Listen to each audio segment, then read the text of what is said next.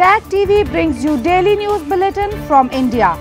Breaking news and views from India.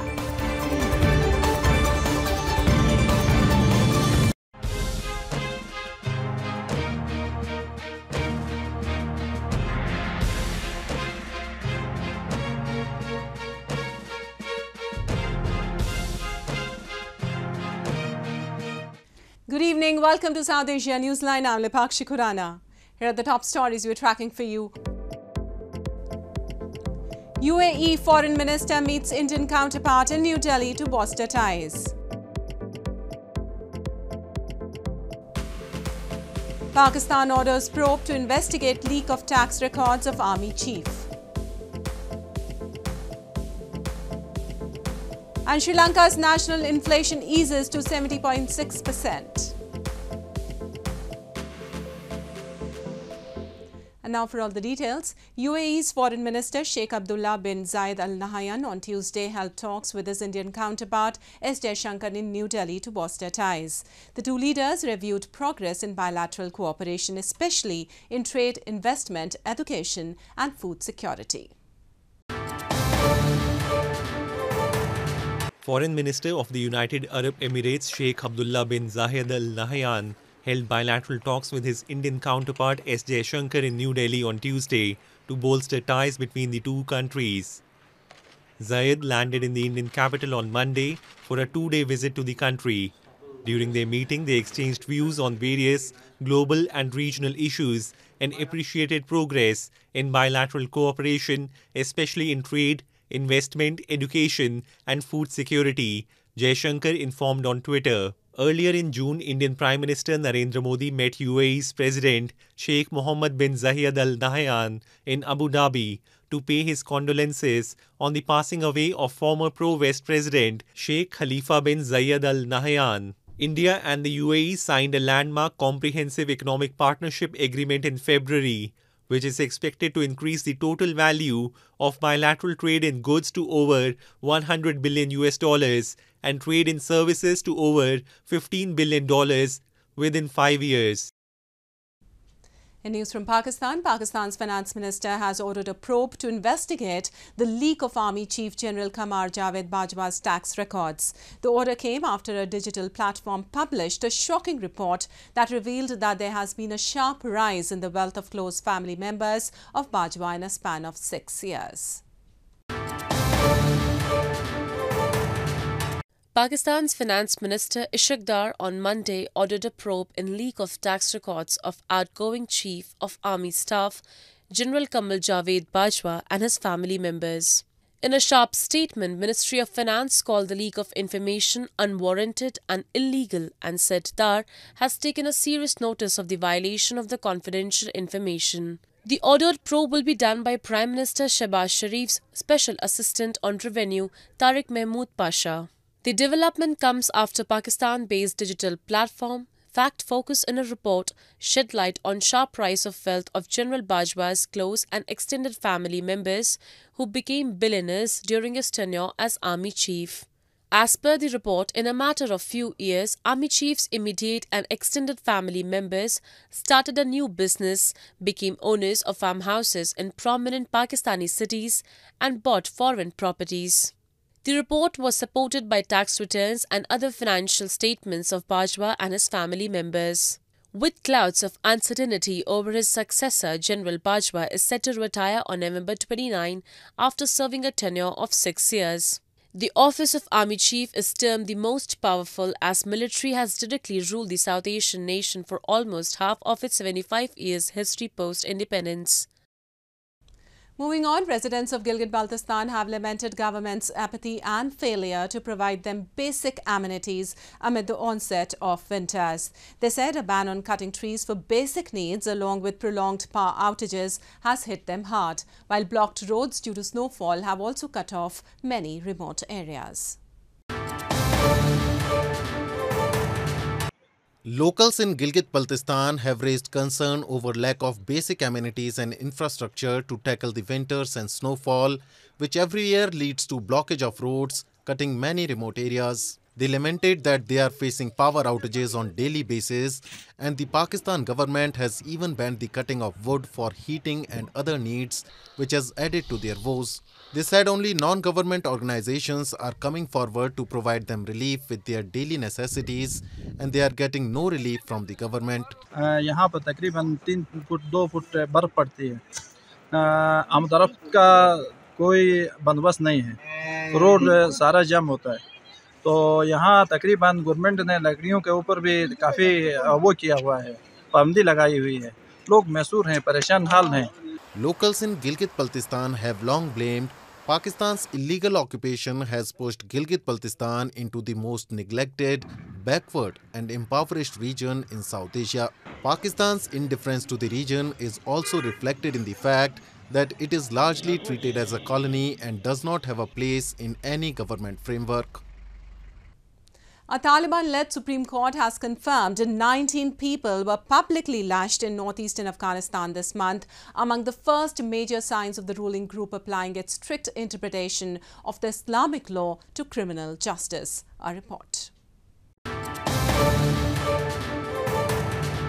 19 people were publicly lashed in Afghanistan's northeastern Takhar province this month, the Taliban Supreme Court said on Monday, among the first major signs of the ruling group applying its strict interpretation of Sharia or Islamic law to criminal justice. After consideration and a strict Sharia investigation, each of them were sentenced to 39 lashes, Supreme Court spokesperson Maulvi Inayatullah said, adding that 9 women were among those lashed on November 11 after Friday prayers on the order of provincial courts. The Taliban Supreme Spiritual Leader Habibullah Akhundzada this month met with judges and said they should carry out punishments consistent with Sharia law, according to Taliban spokesperson Zabiullah Mujahid. Other countries have been scrutinizing the Taliban's track record on human rights and women's rights since they took over in August 2021 after a 2-decade insurgency. No foreign government has formally recognized the Taliban's administration, and many have already heavily criticized its reversals on signals they would open secondary schools nationwide for girls in March. Public lashings and executions by stoning took place under the previous 1996 to 2001 rule of the Taliban. Such punishments later became rare and were condemned by the foreign-backed Afghan governments that followed, though the death penalty remained legal in Afghanistan. In news from Sri Lanka, Sri Lanka's Statistics Department has said that the island nation's inflation rate slowed to 70.6% in October after a record 73.7% jump in September. The island nation has been struggling with soaring inflation for nearly a year, partly triggered by its worst financial crisis in 7 decades. Sri Lanka's Statistics Department said on Monday that the country's National Consumer Price Index (NCPI) slowed year-on-year to 70.6% in October after a record 73.7% jump in September. In a statement released by the Department of Census and Statistics, it is noted that food inflation was 80.9% in October, while non-food inflation was 61.3% in the crisis-struck country. Central Bank of Sri Lanka Governor Nandalal Veerasinghe predicted that if the current trend of monetary policy was followed, inflation could drop to 4 to 5% by the end of the next year. He also said that the country needs to implement budget proposals and reform measures to help stabilize its economy and ensure it does not return to crisis. In an effort to tame prices and stabilize markets, the bank has raised interest rates by 900 basis points this year. Its final policy announcement for 2022 will be made on Thursday. In September, Sri Lanka reached a preliminary deal with the International Monetary Fund for a $2.9 billion bailout, but it needs to get its debt on a sustainable track and put its public finances in order before funds can be disbursed. Sri Lanka was battered by COVID-19, which slashed tourism and remittances from workers overseas. It was then hit by rising oil prices, populist tax cuts, and 7-month ban on the import of chemical fertilizers that devastated agriculture. Moving on on to news from Nepal. Hundreds of devotees celebrated the Bala Chaturdashi festival and offered lamps in the Bagmati river in remembrance of the deceased family members on Monday night. The festival is believed to provide salvation to the departed souls. Devotees in Nepal celebrated Bala Chaturdashi and offered lamps in the Bagmati river in remembrance of departed family members on Monday. It is believed when lamps are floated on the river, it lightens the world of departed souls in their afterlife. Devotees remained awake throughout the night, camping on the edge of Bagmati river, facing the Pashupatinath temple, and chanted hymns of Lord Shiva, the Hindu god of destruction. आमा बित्नु भएको अहिले 3 वर्ष भयो अनि आमाको लागि पहिलो दोस्रो र तेस्रो वर्ष अहिले 3 वर्ष भयो बत्ती बालेको अनि त्यो बत्ती बालेपछि आमाको चाहिँ मोक्ष गति होस् भन्नका लागि राति बत्ती बालियो अनि अहिले चतुर्थी हुँदैछ त्यहाँ चतुर्थी गर्ने व्यवस्था हुँदै भइराछ र यो बत्ती के रे फुलहरू तारिन्छ यो चाहिँ फुल तार्या भन्छन् यसलाई यो टाङ्नाको कारण चाहिँ त्यही पितृहरू मोक्ष हुन् वारीबाट पारी पुगुन् भन्नका लागि full तारिन्छ. The festival is observed on the 13th day of the dark moon in November-December. Devotees maintain strict fasting with only one meal that day and abstain from garlic, onions and food items that are said to be impure. The next morning they take a holy bath and the rituals end by visiting Pashupatinath temple premises and spreading 7 kinds of grains along the way. If myths are to be believed, a trader Balananda who visited Pashupati became demon-like and he was killed by his friend Brishasimha on people's request. Filled with remorse, he prayed to Lord Pashupatinath and was guided to perform the holy ritual which was later named as Bala Chaturdashi. And in an attempt to connect the younger generation with the Persian language and scholarship, an art exhibition on the personal archives and books of the Persian poet Muhammad Amin Darab was displayed in India's Jammu and Kashmir. From 14th to 19th century, Persian emerged as the language of administration in all types of writing in Kashmir. In a bid to educate youth about the rich Persian culture of India's Jammu and Kashmir, a 7-day exhibition was organized recently which displayed rare manuscripts of the famous 20th century Persian writer and poet Khwaja Muhammad Amin Darab in Srinagar city. About 73 rare manuscripts of Darab were exhibited during the event, which included 11 books, a chronogram of Neil Armstrong's moon landing, a congratulatory message from Srinagar businessman to Dogra Maharaja Hari Singh on his accession to the throne in 1923 and several works of prominent scholars.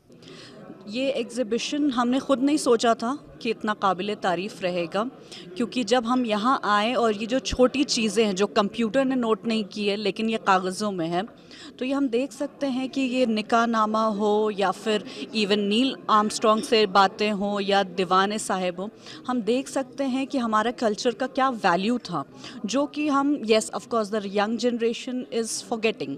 ना हमें ये मालूम नहीं था, हम पहली बार आ रहे हैं कि और ये इनका कलाम जान रहे हैं, इनकी पोइट्री, इनका प्रोज कलेक्शन देख रहे हैं, तो हमें ये अंदाज़ा लग रहा है कि इन्होंने कितना काम किया है और छुपा हुआ था ये काम.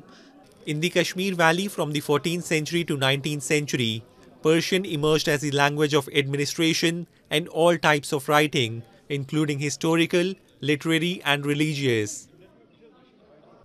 Well, that's the way it was in South Asia this evening. Before we conclude, the top stories once again. UAE Foreign Minister meets Indian counterpart in New Delhi to bolster ties. Pakistan orders probe to investigate leak of tax records of Army Chief. And Sri Lanka's national inflation eases to 70.6%. Now our viewers can watch the show on SouthAsiaNewsline.com. You can also visit us on Facebook.com/SAsiaNewsline and follow us on Twitter @SAsiaNewsline. That's all in tonight's edition. We'll see you same time tomorrow. Good night.